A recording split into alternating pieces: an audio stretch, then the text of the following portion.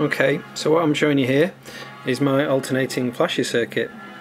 I basically soldered up some recycled components out of old electronics, and what we've got here is 2 LEDs, 4 resistors, 2 capacitors and 2 transistors.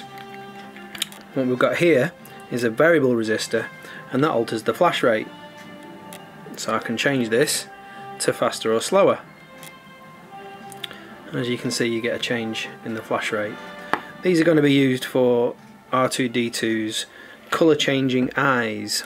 At the front he seemed to have a red and a blue alternating flash, and at the back he seemed to have a yellow and a green alternating flash. So I plan on modifying this circuit slightly, and obviously at the moment it's soldered together in a way that makes it look exactly like the circuit diagram. That was for my simplicity, my ease really.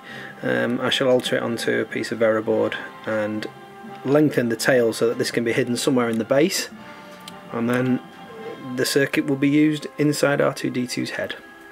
Stay tuned for more progress. Cheers for watching.